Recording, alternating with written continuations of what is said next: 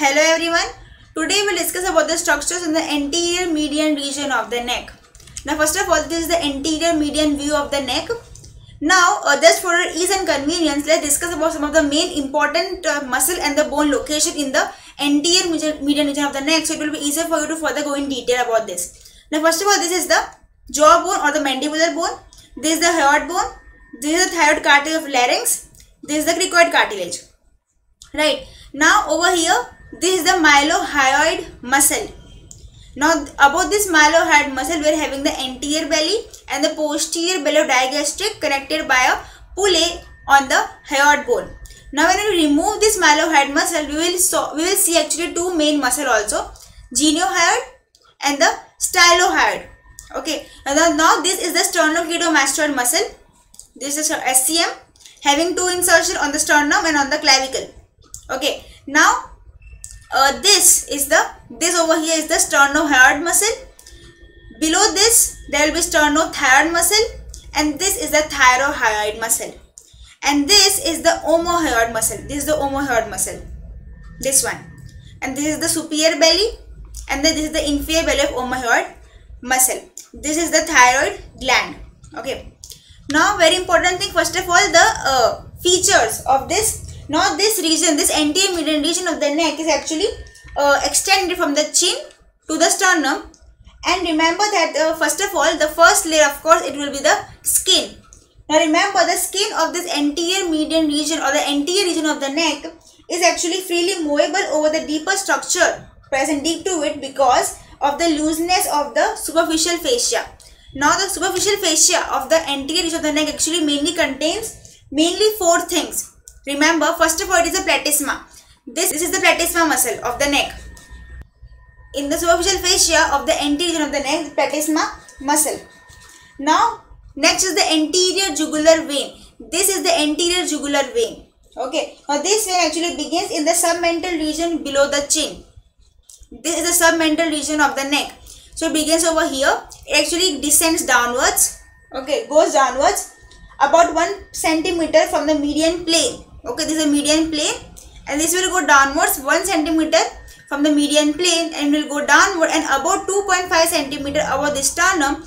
Okay, this will actually connect or form a loop along with the fellow anterior jugular vein. Okay, by the transverse channel, and will form the jugular venous arch. Remember, this anterior jugular vein will actually begins at the submental triangle 1 centimeter from the median plane. Okay, it will go downward, descend downward, and about 2.5 centimeter of the sternum, it will unite with the fellow anterior jugular vein of the opposite side and will form the jugular venous arch. Now, as you can see over here, this vein again goes on the lateral side, deep under the sternocleidomastoid muscle. Okay, and actually ends in the external jugular vein at the posterior border of the SCM muscle. Right. Now, next is the small various submental lymph nodes somewhere over here. There will be submental lymph nodes, and also remember, transverse or the anterior cutaneous nerve of the neck are also present. Okay, so four things: platysma muscle, this is platysma muscle, then this anterior jugular vein and the jugular venous arch, then the submental lymph node, and remember one nerve, that is the anterior or transverse cutaneous nerve of the neck in the superficial fascia of the neck. Now next is the deep fascia of the neck. Now, just for easy and better convenience study, we will divide this deep fascia of the neck into three main regions. That means above the hyoid bone, between the hyoid bone and the cricoid cartilage, and below this cricoid cartilage. Now, first of all, above the hyoid bone. Now, remember, above the hyoid bone, just look at this diagram for this above the hyoid bone.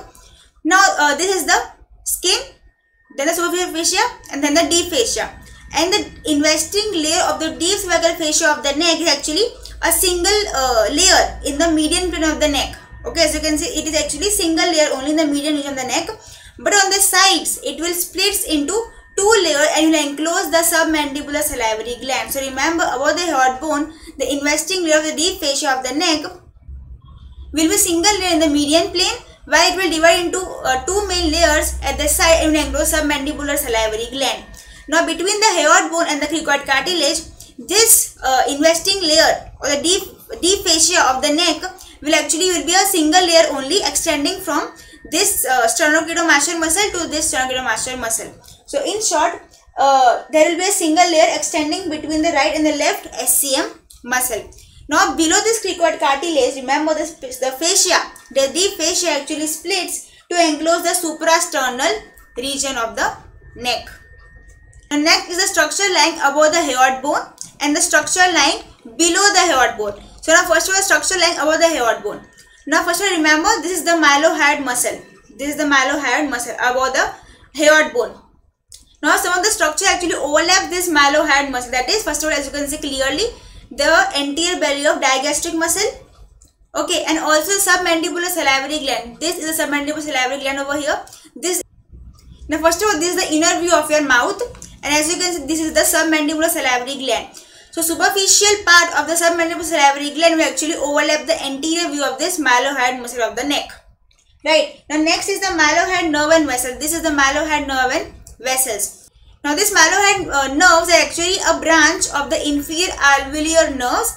Now this inferior alveolar nerve is actually a branch of the mandibular nerve, and further the mandibular nerve is a branch of trigeminal nerve. So trigeminal nerve gives mandibular nerve gives inferior alveolar nerves and the lingual nerve, and this inferior alveolar nerve will further give the nerve to mylohyoid.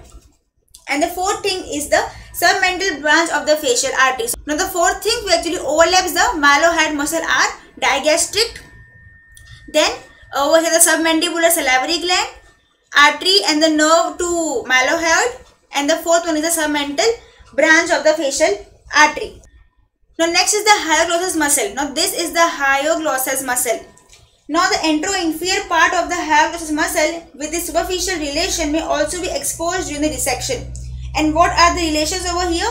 Two main relations. That means this, the tendon of the digastric muscle and the pulley of the digastric muscle. And second, very important, is the bifurcated tendon of the stylohyoid muscle embracing the digastric tendon. And one more important structure is the subhyoid bursa. Now what is this bursa? This bursa actually is this one.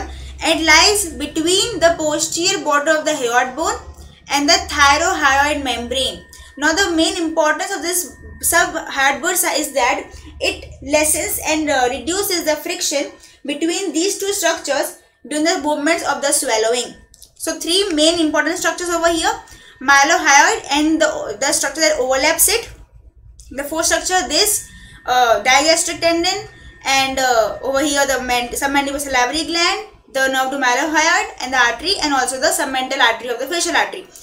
Next is the hyoglossus and the structure over here, mainly to remember the tendon and the pulley of the digastric muscle and the stylohyoid muscle.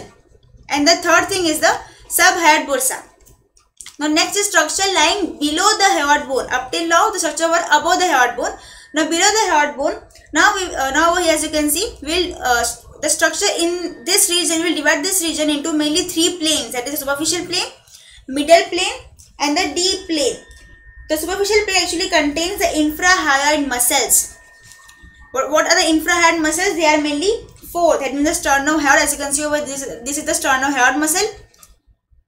When we will cut this sternohyoid muscle, we will get the sternothyroid muscle. Then next is the thyrohyoid muscle, and next is the omohyoid muscle, and that the superior belly of omohyoid muscle. So remember, we are having the four main infrahyoid muscle at the superficial plane. At the structure below the hyoid bone are four infrahyoid muscles, that is sternohyoid, sternothyroid, thyrohyoid, and the omohyoid superior belly. Now next is the middle plane. Now in the middle plane we have mainly two structures, that means the pretracheal fascia of the deep cervical fascia of the neck and the thyroid gland.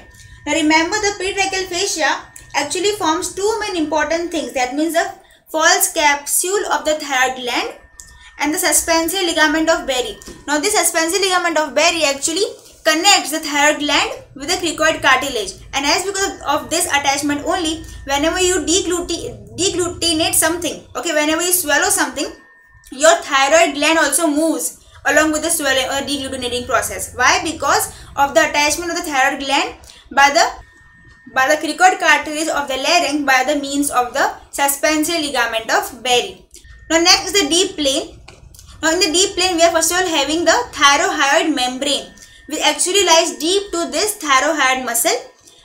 Okay, and this thyroid membrane is actually pierced by, remember, two main structures. That means the internal laryngeal nerve and the superior laryngeal artery. Now next is the thyroid cartilage. Next is the cricothyroid membrane. Now this cricothyroid membrane is actually on its surface there is anastomose of the cricothyroid arteries. Now next is the cricothyroid muscle itself. Now this cricothyroid muscle, remember, is actually supplied by the external laryngeal nerve. Then next is the cricoid cartilage itself. And lastly, we have mainly two things, that is the trachea and the carotid sheath. So remember, we have mainly 7 things present in the deep plane. That means first of all, thyroid membrane, then the thyroid cartilage, cricothyroid membrane, cricothyroid muscle, cricoid cartilage, and the trachea and the carotid sheath. 7 things in the deep plane. Now the clinical aspect of the anterior region of the neck. Now first of all, the common anterior midline swelling. Now this swelling actually occurs because of the following reason. It may be because of the goiter or the carcinoma of the larynx, or it may be because of the enlargement of the submental lymph nodes present over here in the submental triangle or submental region of the neck, or because of the inflammation of the subhyoid bursa. Okay, so because of this all reasons, any one of them, there may be swelling in the midline of the neck of the anterior region. Now next, the tracheostomy. Now tracheostomy is an operation in which the trachea is opened and a tube inserted into it to facilitate the breathing mechanism. Now it is very important and most commonly done in the retrothyroid region.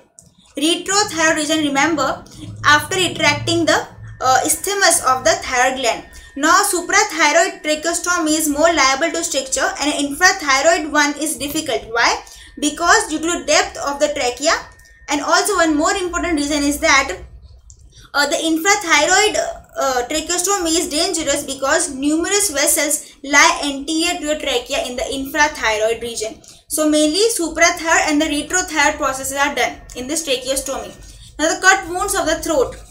Now the cut wounds of the throat are most commonly situated just above the hyoid bone or just below the hyoid bone. Or the main vessels of the neck usually escape in this injury. Why? Because they are pushed backwards to a deeper plane during the involuntary extension of the neck when the neck is about to be get injured. So because of this voluntary extension of the neck, whatever the vessels are present in the neck are actually goes in the deeper structure and they are actually safeguard from getting injured.